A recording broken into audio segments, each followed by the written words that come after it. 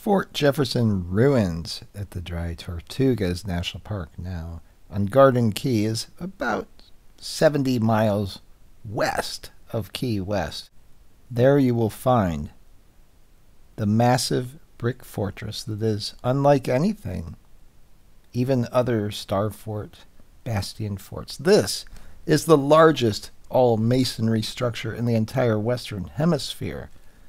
Now it would make sense, right, that number of bricks would be very close to an urban area where brick production would be easy. Certainly it wouldn't be far away from the production site of bricks. That would be the logical place where you would find bricks because of transportation costs and heat maps and insurance and all kinds of different reasons that you wouldn't have the largest masonry structure be extremely remote, correct?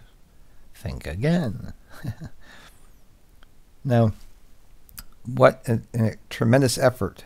Why? Because it has an estimated, they don't know, there are no records of this, but it's an estimated 16 million bricks at Fort Jefferson. I'm going to say it again because maybe you thought I misspoke.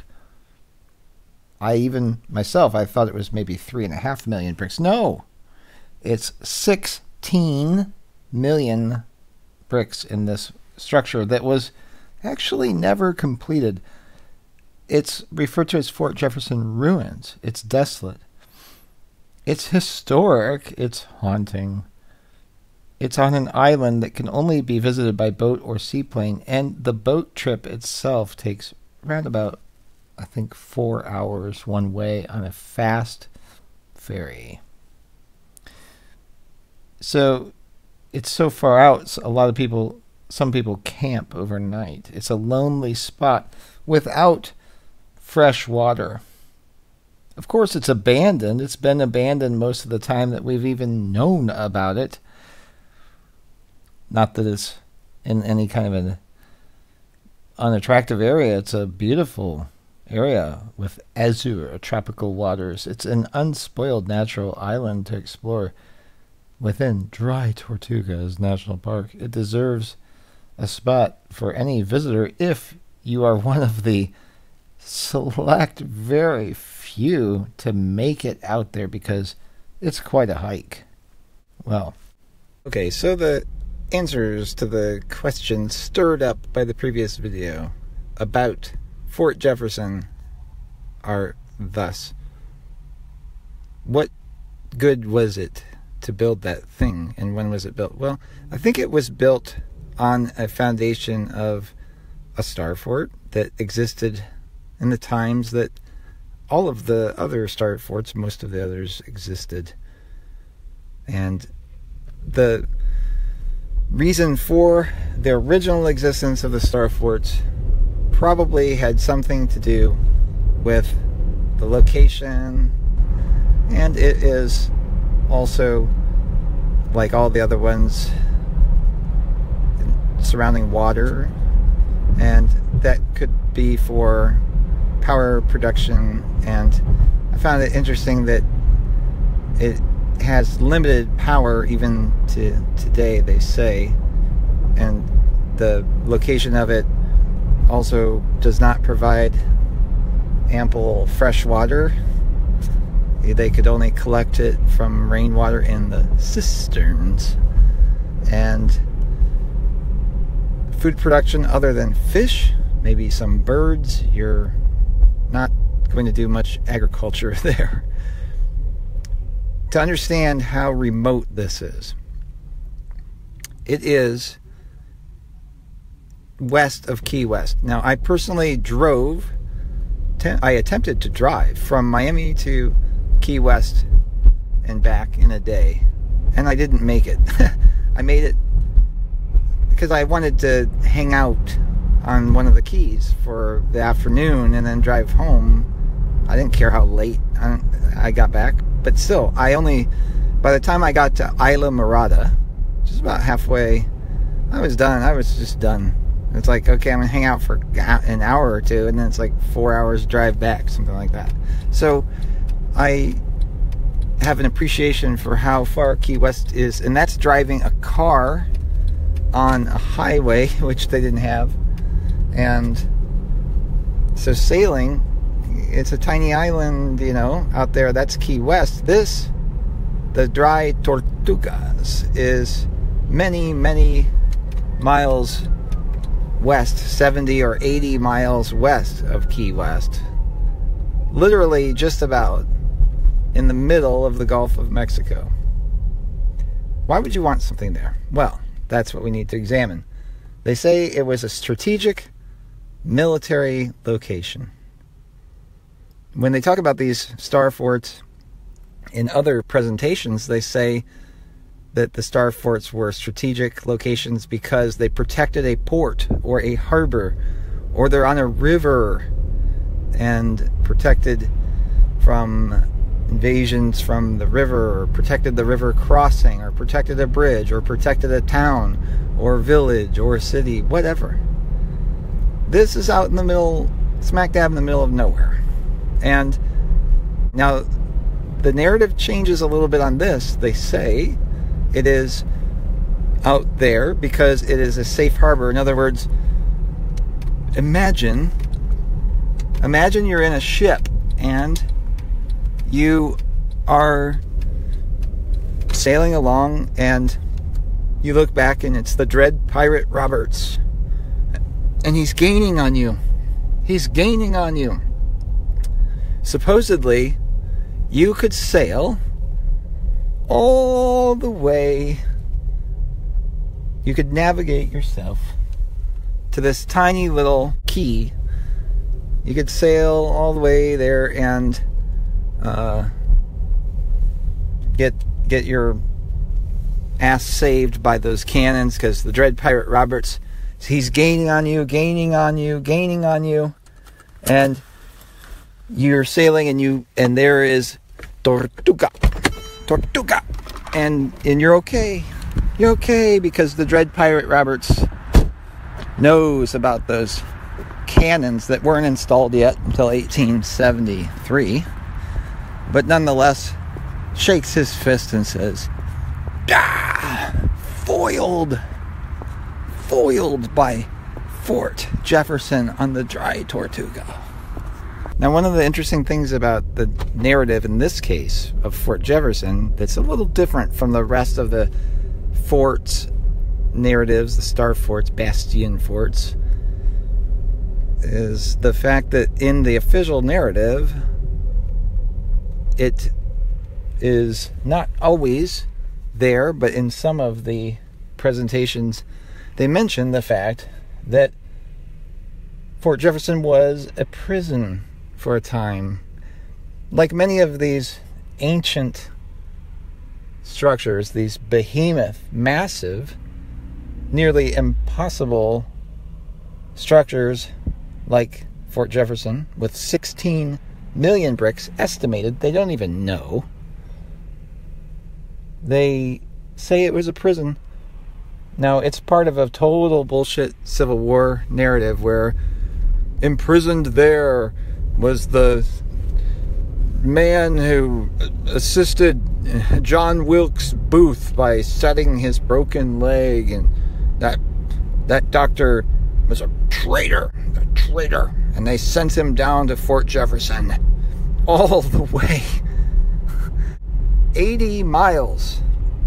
Depends on who's counting, but it's 70 to 80 miles west of Key West.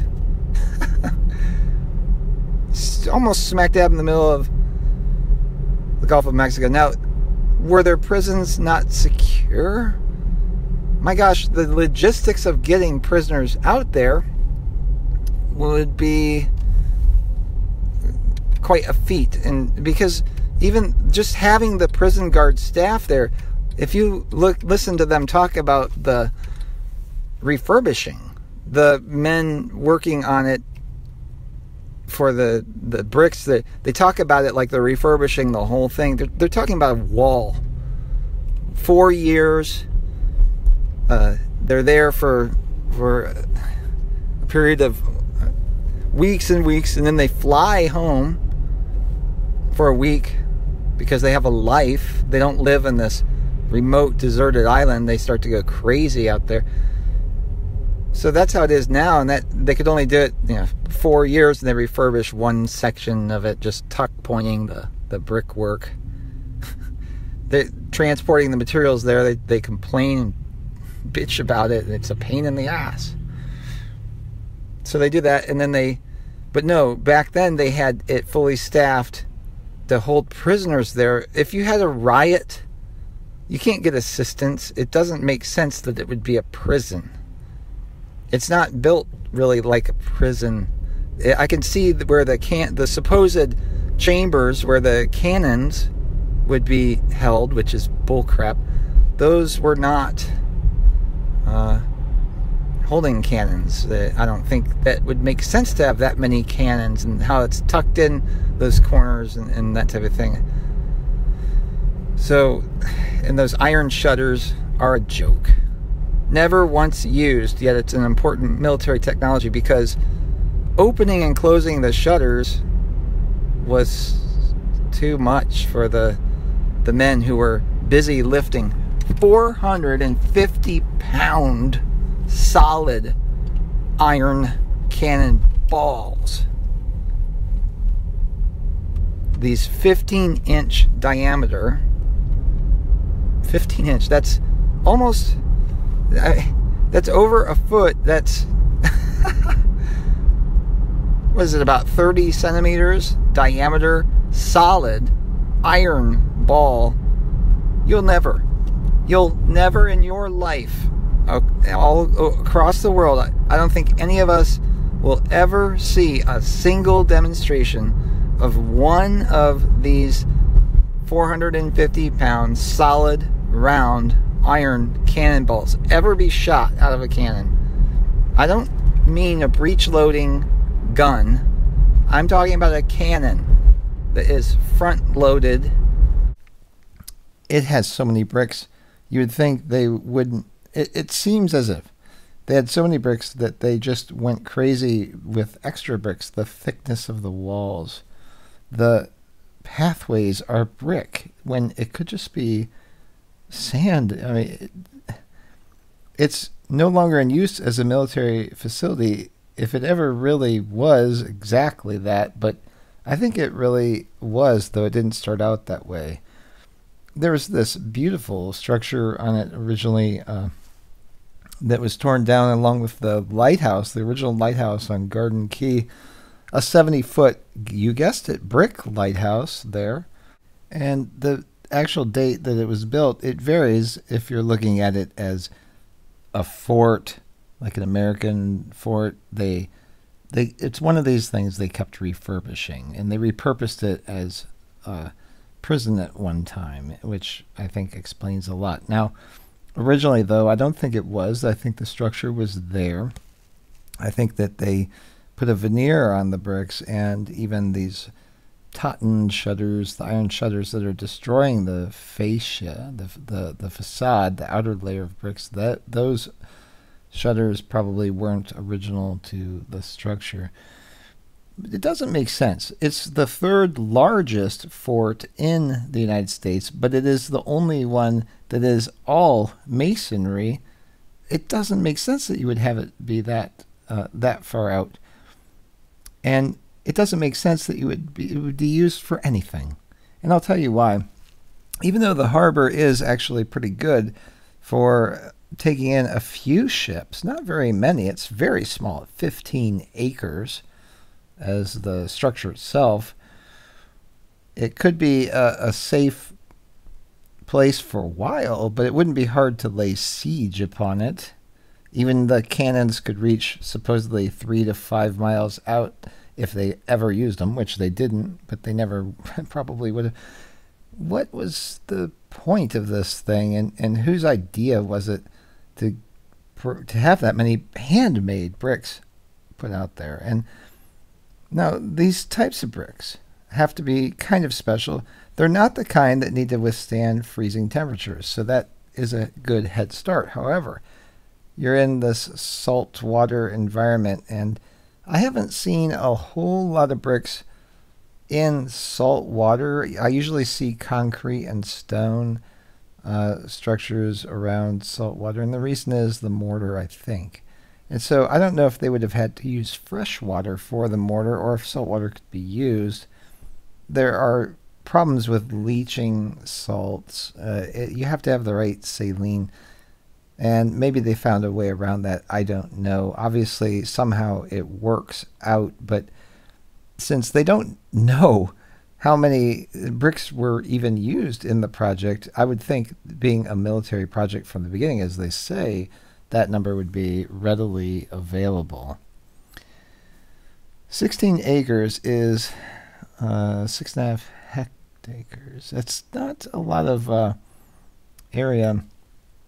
And I was thinking about, well, what kind of a prison would it be? Because that's what they originally made it as a safe harbor, but it was never really used for that.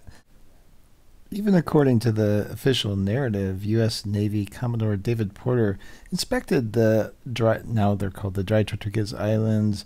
He was on the lookout for a site for a naval station that would help suppress piracy, me hearties, in the Caribbean. Unimpressed with what he saw, he notified the Secretary of the Navy that the Dry Tortugas were unfit for any kind of naval establishment.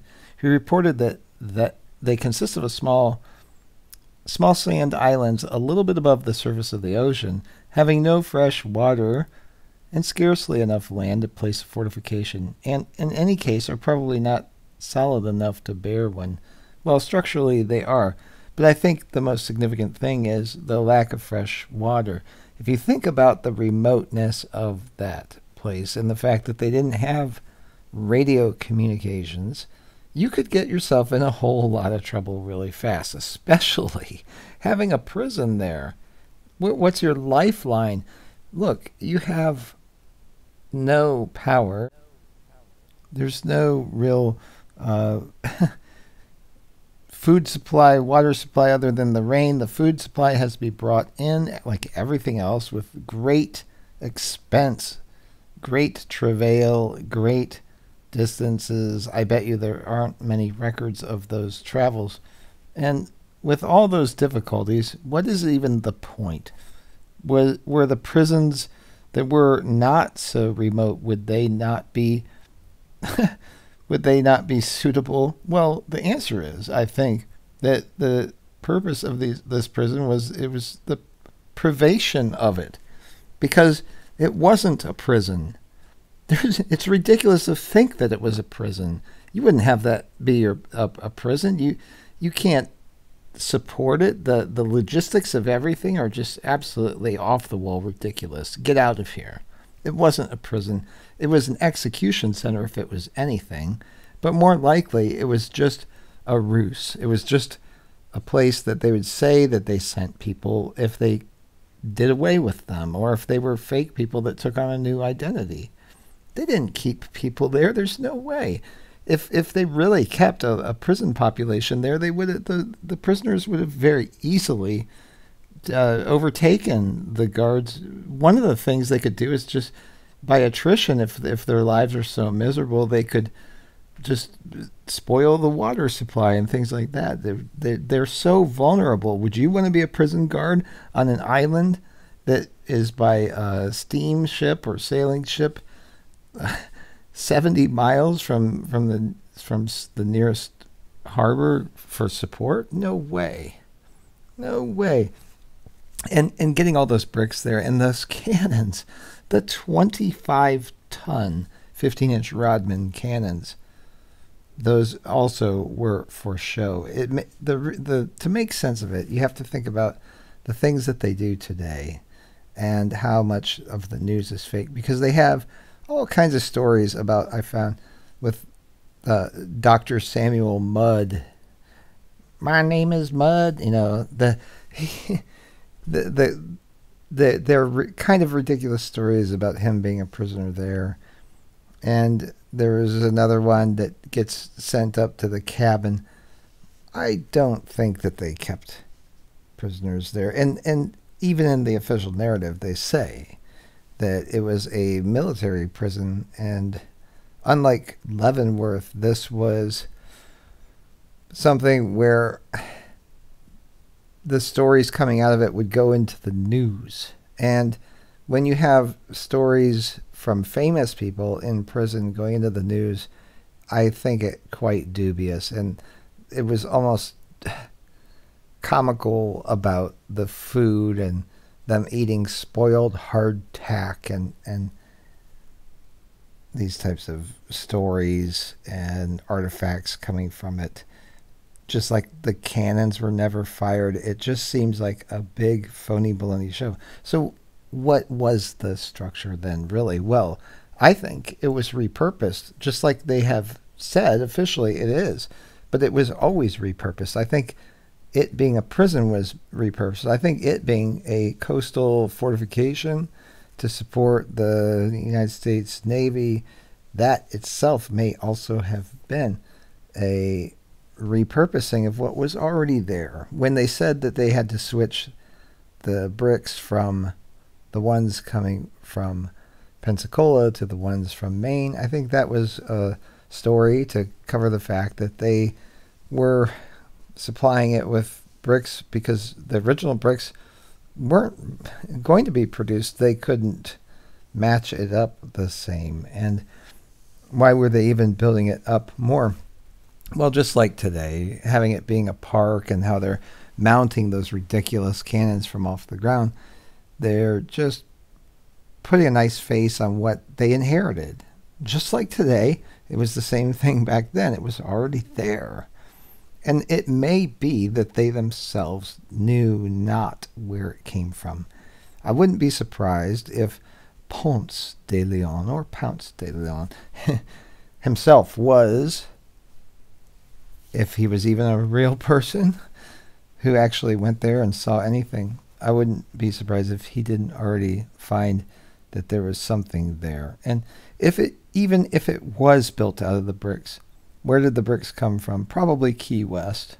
Probably from tearing down the types of buildings that were found in Havana, Cuba, and other places, these glorious old world structures. Some of them still remain. I think most of the bricks from this era were not handmade, as they say. I think that they were reclaimed bricks from the demolition and deconstruction of the old world structures that were a little too grandiose to fit the narrative of what was being sold to the settlers and pioneers repopulating the area after the reset. That's what I think. And I think I covered most of the questions that were there. I will do another video about the cannons. And overall, just using common sense, logistics-wise, whatever it is, however it was built, whenever it was built, I've given you my theories, but clearly I think I'm on the right side of common sense to say that it wasn't constructed out of those estimated 16 million bricks, that they didn't actually know how many, even though it's military accounting and record keeping, they didn't know how many, and they are not sure where they came from. They think a couple different places. And yeah, it was never finished and it was never used. But it's this really important technology there with the cannon shutters and et cetera, et cetera. I'm not buying it. Looking at it, the amount of bricks used, it does suggest perhaps they worked the prisoners and had them building with the bricks just to occupy their minds, to keep them from going crazy. But as forced labor, they even admitted civilians convicted by the military tribunals. So you want to know what a reset is like? You have civilians going under military tribunal, that's martial law, being convicted of not following protocols and procedures laid out, whatever those were. And in the official narrative, they do talk about disease and these types of things, where certain people were considered bad because they carried the disease into the prison. And it explains wiping out the prison population, where if that was used that way, it was just a kill center. it's out in the remotest area, they would get information and just wipe people out, perhaps. But then that's a little too gruesome, I think. I'm not so cynical about things like that. But when you start getting into privation, which the government seems to be really into in a lot of ways with privation, it does worry me that the correlation between abuse and privation, when you're talking about having someplace so remote with fortifications and barricades, nobody could get in there and see what is happening. And there seems to be, they had some cisterns there, but they also had something that looked like a cremation oven. And without much fresh water and without an easy, there's no agriculture, there's no supply lines, so to speak. There's really having a large prison population there just simply doesn't make sense. They would be not very alive very long, I think, especially if there was any trouble at all. So could it have been one of these nightmarish prison type places? Well, frankly, I don't think it really was. I think it may have been that somewhat for a while, but originally I think it looks so much like these other star forts.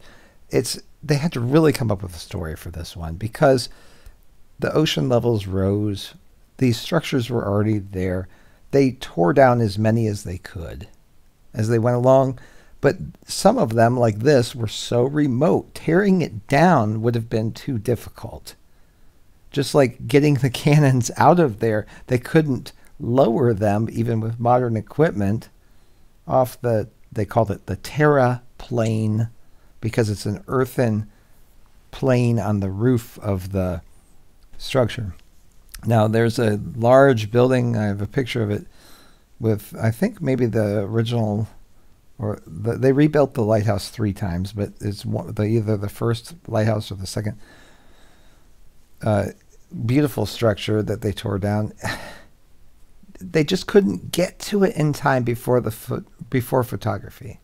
And so Garden Key, the fortress on there, it didn't make sense. They had to, they probably partially tore it down, but they couldn't completely.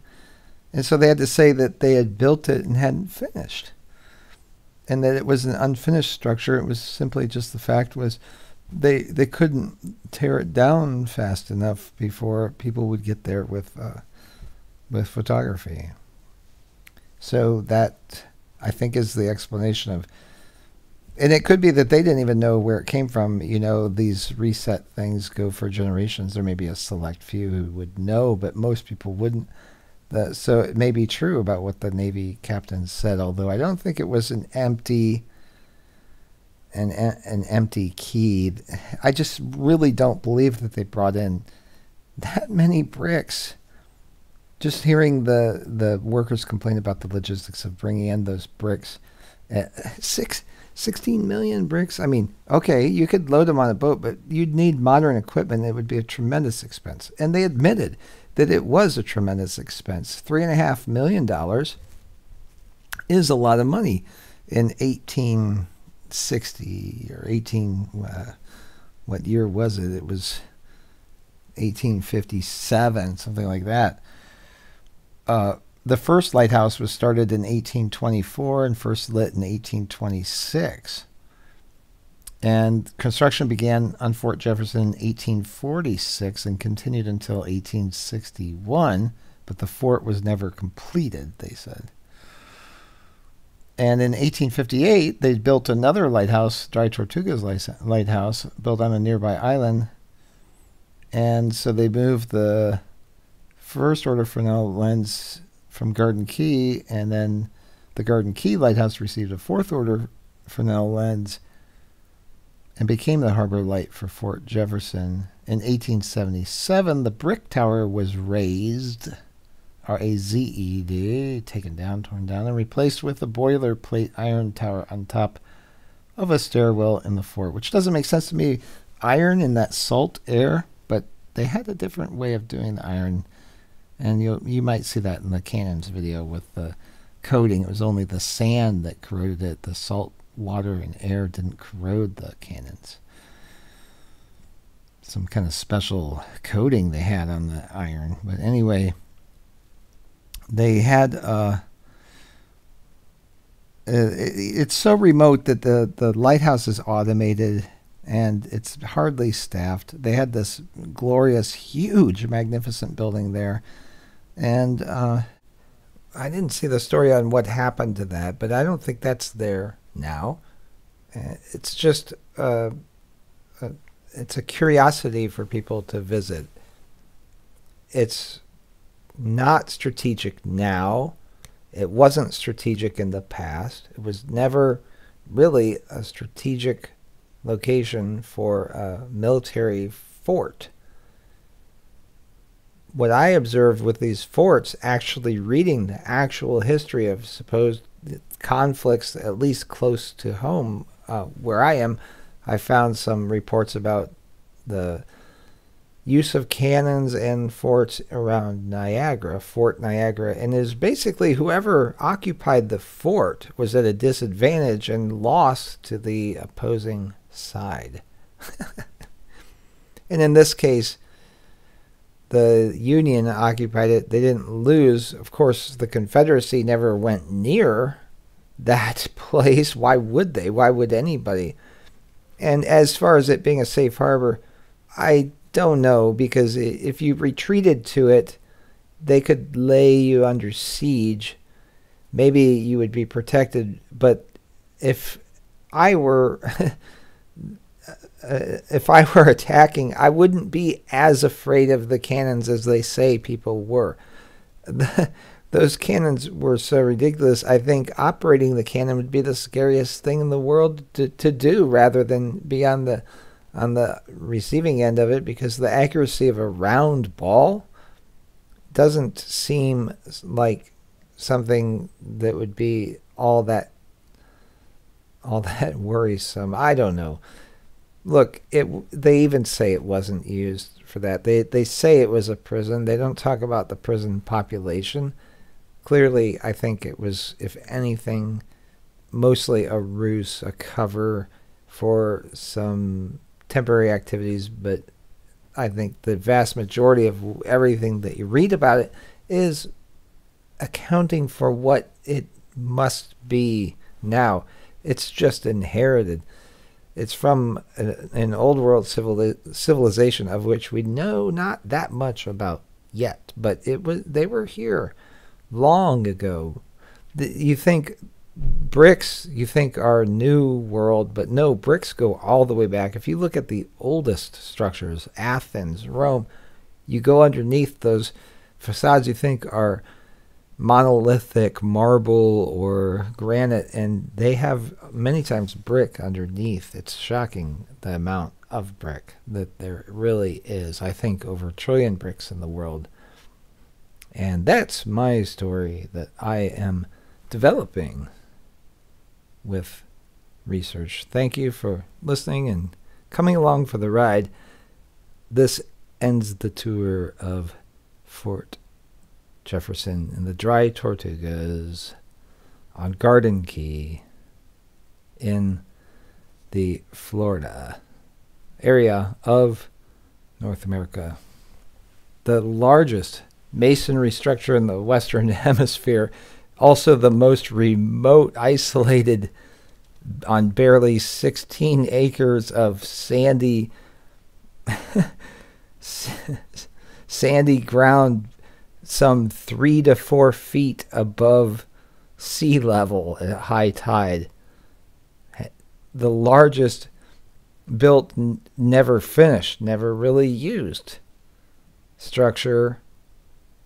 It's ridiculous. It's over-engineering, over-construction to the extreme. Whoever conceived of the idea and carried it out, if it was according to the narrative that they give us, that person, they should have treated, he should have been the first one put in that prison for coming up with that nonsense. So, all right, well, we can laugh about it now. I'm UAP. Thank you for coming along. If you want to support the channel, be sure to support me on Patreon, or look at cash.me, or go to UAPchannel2 and you can buy my music. And I think it's just a small fee of a few cents for the transactions. You can use PayPal there just buy my music for the download, and whatever you do with that is up to you. You can pay what you will. And that would help me out a lot. And if you don't do that, that's fine. You can like, share. Be sure that you are subscribed and resubscribed, and save my videos in playlists as well is another way to help. So thanks for coming along, and I'll catch you next time. Bye-bye.